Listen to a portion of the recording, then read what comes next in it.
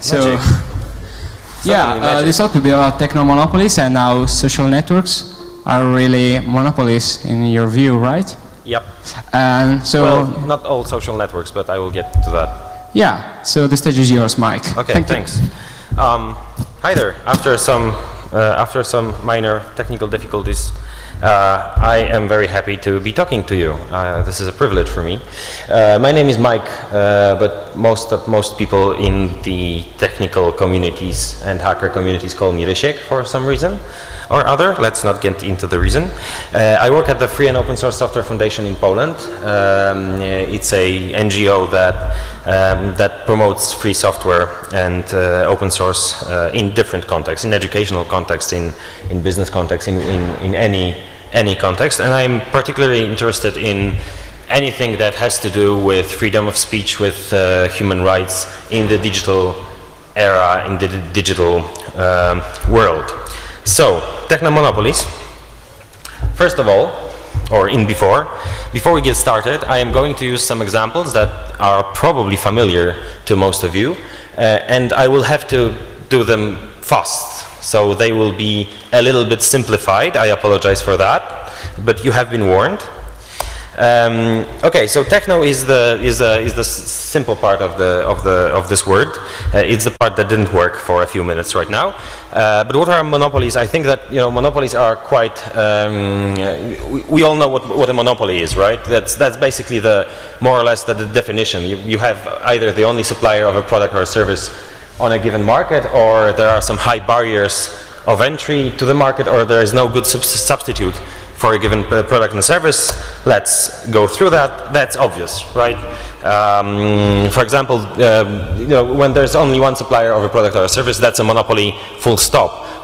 In the 90s in Poland, we had only one supplier, only one telephone company. It was called Telekomunikacja Polska, and it was obviously a monopoly. That's no longer the case thanks to anti-monopoly laws, and I know that this was also the case in many other countries and in many other markets. But what are these? What are high barriers of entry? For example, a high barrier of entry can be a patent system. When somebody offers a product or a service based on some patented technology, somebody else has to license the technology from this company or this person to be able to also provide this service or this product. So this is a high barrier of entry, right? Because the price of the patent license can be very high, for example, right? What does it mean that there's no good substitute? Let's just think about Microsoft Office binary formats 5 years ago, right? There was no good substitute for Microsoft Office as far as reading and writing those particular formats was concerned, right? Unfortunately, that was the case. This was the only product that actually had this functionality. However, we might look at this particular product. So what users got was vendor lock-in in a box. They bought software and they were vendor locked because nobody else could actually interface with these files. What is a healthy market on the other side, right? What's the healthy market? For example, mobile networks or mobile network operators. Well, that's more or less a healthy market, right? Because you can choose. There are well-established standards. You can keep contact with other people regardless of which network they use or even in which country they are, right? The prices might change a little bit, but this is not prohibiting you from contacting these people within this particular service, so you can freely and independently select both the provider and the device without worrying whether or not you will keep contact with the people that are using this particular provider or using this particular kind of device, right? This is exactly, for example, this is exactly why Jolla Mobile could enter the market, right? Because there were standards, they could just drop their devices on the market, and the service providers didn't really care but couldn't stop it in any way. Okay, another example, also obvious, well, that's email, right? Also well-established standards, so anybody can write email server, or anybody can run an email server, right? Everybody knows how, well, everybody can check how to do that and write their own, or set up their own server. And again, it's possible to keep contact regardless whether I'm using my own email server or my hackerspaces email server, and somebody else here uses, for example, Gmail or whatever mail server, right? This is irrelevant. I can select both the user agent and the service provider, and I can be more or less sure that I will be able to keep contact with anybody using this particular kind of service, regardless of the provider and the user agent they are using. Now, a little bit of history. Web designers grab something. Do we have any web designers here? Web developers here? Hands up. Yay! Do you remember this beautiful logo? Embrace, extend, explorer. Websites created for a particular browser. 2006. Try to make a website that works in different browsers. Good luck with that. So there were barriers to selecting a browser freely, right? There were barriers for users. The user could not select a browser freely because most websites were written for Internet Explorer, right? There were barriers for website creators because they had, standards they could read and see, oh, so I should write this website in this particular way. Oh, but that doesn't work for this particular browser, and this is the most used browser, so I should write for that. But how to write for that? There are no standards. And there were barriers of entry for browser creators, for browser developers, right? Because they had to not only implement the standards, but also somehow manage to show the websites written for this particular browser in a way that was, let's call it, usable, right? And this happened. So we got an organization that got us back on track by insisting to use standards properly and writing a good product, creating a good product that users wanted to use, and thanks to that we can now independently choose a browser. So some of the web developers probably remember these all black, dark times, and those all black times are somewhere in our lore, for example, like that, right? But this is a very ironical picture. Most of us do not get the irony yet. I will get back to the irony in this picture. Some of you might already have a idea what that might be. Anyway, so healthy market. Is Google search, well, is web search a healthy market? Well, there is a low barrier of entry, more or less. There are several providers already. So we can choose a provider regardless of Google's dominance. We have a dominant player on the market, but we can choose to use, for example, DuckDuckGo or anything else, right? So I would say that this is indeed an example of healthy market. Okay, so if we have a healthy market and we have, for example, mobile network service providers, we can choose, we can tier it. We can see, okay, so this is the service, right? The service is mobile telephony and data transmission or whatever we call it. But then we have the provider. We can select the provider and then we can select the device completely independently of each other, right? So I don't know, T-Mobile or Orange doesn't care what kind of phone I use as long as it's compliant to standards.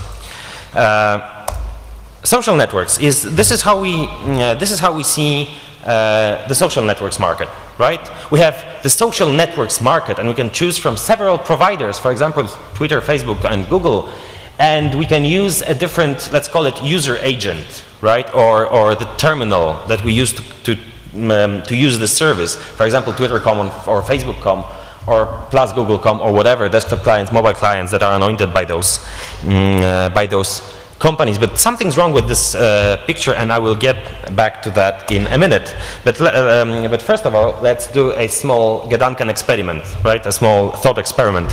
What would happen?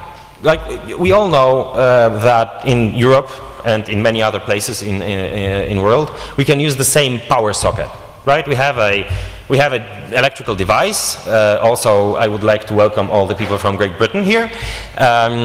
So we have an electrical device, and thanks to the fact that it's basically standardized, we can just plug it in and it'll work, right? Without burning, without crashing, without doing something nasty, hopefully. But what would happen if a large manufacturer of electrical devices decided, well, it would be more conducive to my business, it would be more, you know, interesting for me to provide my own plug standard, right? I will make my own plugs, I will make my own sockets, right? And if you want to use my devices, you will have to have my sockets in your home, right? Something's wrong with that. Wouldn't we agree? I mean, probably the customers would say, well, that's crazy. I will not create new sockets at in my home just to use the devices of this particular company. That's crazy. Media would probably be quite interested in this crazy idea. And probably we would get some kind of agency or institution would get involved and try to make this particular company adhere to standards, right? They will say, well, you know, here we do this our way. We have the standards that say that there are like 230 volts, and you know you have those two points in the plug, and this is the way we do that. Either play along or see ya, right? But the interesting thing is this is obvious for us when we're talking about standard wall plugs, but this is not obvious to us when we're talking about electrical cars. Oh yeah, like we're doing a off-topic and off-topic right now. No, we're not, but okay. So when we're dealing with electrical cars, every single manufacturer of electrical cars is, you know, doing their own sockets, they're doing their own electrical circuits, they're doing their own ways of charging those cars, right? This is crazy. And they are actually then going into deals with cities or countries or some local communities and saying, listen, we will give you a discount, or we will even somehow support you if you will support our particular kind of electrical car and electrical power socket for cars on your terrain. So what we get, even though we seem to have a market, right? So this company produces electrical cars, this company produces electrical cars, this company is trying to produce electrical cars, but okay, let's play along. So we seem to think that this is a market, but what we actually get are localized monopolies. Right? You cannot get your electrical car that is compatible with this particular company's deal with this particular city and go to another city and hope to charge that car. Oh, that's not good.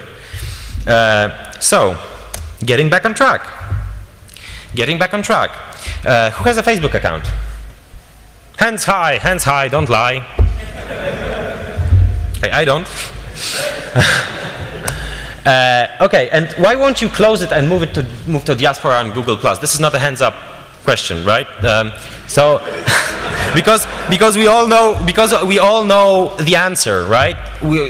All my friends are on Facebook, right? All my contacts are on Facebook, and no other provider provides the service of contacting those people on Facebook. Oh wait, this sounds like a monopoly, doesn't it? And this is exactly the same thing we had here. I cannot charge my car here, right? I have to charge my car here because this is the deal I get with this particular manufacturer. So I would say that this is more or less the same thing, because Facebook is the only provider of the service of keeping in touch with people that use Facebook. Obviously you can find other ways of connecting with those people, just as you can find other ways of getting from point A to point B instead of electrical car, right? But if you want to use an electrical car in this city and that city, you're not going to do that. If you want to use your, for example, Twitter account to connect to Facebook users, this is not going to work. So while we see this, remember the slide? That slide was like 5 minutes ago. Hope you remember it. So when we think about social networks, we think about this kind of thing, right? When we can select the provider, we can select the user agent, only we can't. Because there are actually vertically integrated monopolies in the service of contacting you with Facebook users, there is only one provider. Guess who's that, right? And there is only one user agent, or there are several user agents, but they are all anointed and accepted by a particular company, right? You cannot have a Twitter client using Facebook. Well, it's absurd, but for some reason it's not absurd for us to expect that I don't know, Panasonic electrical device will work with a power socket made by some other company, right? So why this is accepted and that not? But let's go further. The point here is that we cannot freely choose, you know, every single element of, you know, in this market. This is not a single market. Those are three different markets. Those are three different monopolies. Who has more than one account? Who has an account on Facebook and Twitter or Google Plus and Twitter, etc.? Why? Why do you have several different power sockets at home? I'm not trolling. I'm trying to make a point, which also sometimes is actually trolling. So this is also the case, right? We have other services. We seem to have a single, I don't know, cloud drive market. Only we don't. We cannot easily switch to providers. We would have to download everything from provider A and move to provider B. Only their formats might not exactly be, for example, metadata formats might not exactly be fully compatible, and you can only use this client with this particular provider. And also internet instant messaging, right? This is the same situation. We have Skype, we have iMessage, we had MSN, but now it's Skynet, right? Sky.net. We kind of have Gtalk and XMPP, which is nice, right? Only we are slowly getting a problem with that because Google has announced some time ago that maybe we should move into Hangouts and, like, you know, close the server-to-server service. Oh, by the way, Facebook chat actually uses XMPP. Probably you know that, right? On the back end, but they just don't let other servers connect to their servers. And for example, they won't let Warsaw hackerspace Jabber server talk to Facebook server, right? It's not their business strategy. So this is the vertical integration, right? And this last thing, the Gtalk, the Google thing, is the most interesting, I would say, because it shows another thing. It shows the network effect, right? Obviously, we would say, oh, but it's more convenient that way. Google has such a nice interface, and, you know, and everybody uses Google, so why shouldn't I use Google? I can make my decisions for myself, right? I can make my decisions for myself. Unfortunately, there's this little thing called the network effect, which is pretty simple. The more people use a given communication platform, the more people will start using it, right? Or the more people use it, which sounds silly.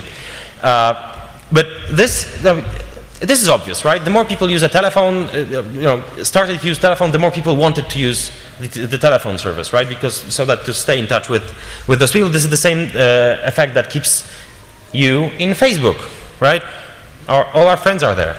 But it gets a little bit, it gets a little bit hairy at some point, because when you have a critical mass of users, it's harder to stay outside, right? Because you get, all my friends are there, maybe I should join. It's not only maybe I can go out, or maybe I can't because all my friends are here. No, it's sometimes it's like, oh, maybe I should join.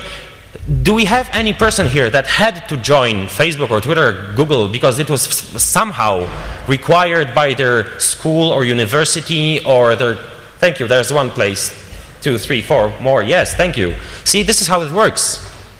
Some of you maybe didn't want to join, but you had to join because other people joined, and we thought it was obvious to make a group on Facebook or whatever, right? But that also means that the more power, that means more power to the entity controlling the platform, because to join Facebook, you had to accept Facebook's terms of service. So suddenly, somehow, accepting Facebook terms of service was a requirement for you to get your education. I don't get that.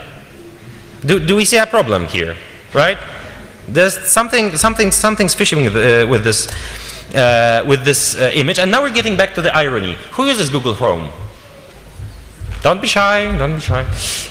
Who uses Google Chrome as their main browser? Okay, who doesn't use any other browser rather? Okay, so there are even people like that. Okay. Yeah, that's the second question. So, but we already know what happens when people use, you know, when we have a monoculture of browsers, of closed source, unforkable browsers, right? We have a Chromium project, but we don't know what Google will do with Chrome in a year. Maybe they will push for their SPDY protocol. Maybe they will break the internet in some other interesting ways, like they're trying to do with XMPP, right? Do you see the irony here? We swapped Internet Explorer browsers with the other kind of the same problem. So look who's talking. Okay, who uses Google's XMPP or gtalk? Who has any other account? Hands up. Okay, that's great. That's great. Thank God I'm here and not somewhere else. And uses it. This is the important part. This is a very important question, because if we all move to gtalk, Google will be able to just say, well, whatever, I have 99% or 90% of users of Jabber, or I don't care about the rest, right? I can just close it off. Good luck with that. Embrace, extend, extinguish, and this is exactly my point. This is a freedom ecology. This is an ecology of freedom. This is not only our own decision. If Google does that, I will not join Google, right? But if Google does that, I will suddenly stop being able to communicate via XMPP with 90% of my contacts on XMPP, right?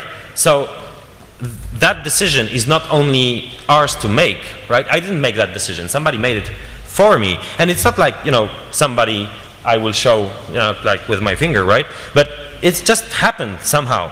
So, what to do? What to do? What to do? Obviously we have laws, we have agencies against monopolies. First thing to do is to start looking at monopolies as if they were actually monopolies, right? We have some monopolies that we do not recognize as monopolies. Maybe we should start doing so and start thinking about that. But from the user's perspective, it's actually easier. Thank you. Thank you. It's actually not that hard. You know, you can use Diaspora. Who has a Diaspora account? Yay! Hooray! Let's swap our contacts afterwards. So you can use some other XMPP service, which you already do. Your hackerspace or your local users group or your whatever company, you know, most of companies have email servers. Most hackerspaces have email servers and some other servers. Why not XMPP? Why not Diaspora or some other social network, right? Just decentralize it. Be done with it. Right. So, right? I mean, if you can, just do that. Just run your server. Just run your service. Just keep your data close to you, and keep your friends close to you, and not to Mr. Zuckerberg or whoever. It's easier, and once you do that, you know, the order is great. It feels great. So thanks a lot. I hope it wasn't too fast. I had only 30 minutes, and I saw the cards that were being shown to me. I saw that. So thank you very much. I hope we can meet at some Diaspora or some other decentralized social or asocial network. And are there any questions? Yeah, we have 5 minutes for questions. Oh my God, 5 minutes. So you spoke about social network. When I have to make this question, last time I checked, there were at least 3 or 4 open source / free software social network which are not compatible one with each other. Diaspora is one of these, right? Diaspora doesn't know how to talk with Identica, and Identica doesn't know how to talk with Lorea, and Lorea doesn't know how to talk with anybody, I think. Yeah. Do we have any Diaspora developers or Authenticator developers or StatusNet developers here, etc., etc.? Do any of you does anybody of those developers on the W3C Federated Social Web mailing list? There was a huge thread about maybe trying to finally federate between those networks, and I'm all for that. That would be great. So if the developers hear that, I mean, people want that, and this is the only way to actually remove the biggest impediment for users so that they can use the federated social web, right? The impediment being, which should I use and why? Yes? Yeah, apparently we have to start, the next year I'll say that we have to start setting up for the next talk. So I will just give you the last question, which was on that microphone over there. Okay, thank you. There are institutions who are enforcing that there are no monopolies in other areas. Do you think it's realistic that this will happen also in these areas? It's a good question. During a discussion before this talk, a few hours ago, somebody asked me, have you heard about the joint French and German search engine? Just Google it. That was an idea of fighting with the monopoly of Google, and obviously not every single thing that such an agency or institution or whatever can do will be effective and will be actually doing something good. But my point is, I don't know about those agencies. I don't work there. I don't even really know the names of them. But I know they are there somewhere. But maybe we should start thinking about monopolies as monopolies. Maybe this is where we should start. This is the easiest place, actually, right? Just switch something in your head and accept the consequences of these strange little blocks here, right? Thanks. Cool.